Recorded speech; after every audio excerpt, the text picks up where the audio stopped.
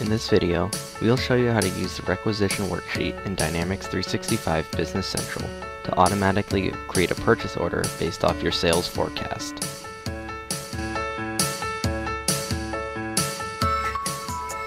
This is the requisition worksheet. You can manually add in items and quantities, or Business Central can do this for you using item reorder points, safety stock, sales history, or forecasting based on current inventory and future sales order delivery requirements.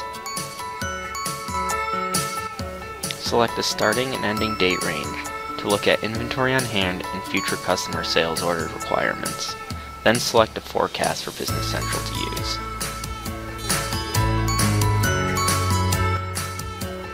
Here are suggested items for reorder from Business Central. We can add items or adjust the quantities manually, and we can even choose not to order something they suggested simply by deselecting the Accept Action Message checkbox. Once we're ready to create purchase orders, we'll go up to Process and Carry Out Action Message to create purchase orders for each vendor. Once processed, the requisition worksheet will be cleared and you can go view your purchase orders. Thank you for watching.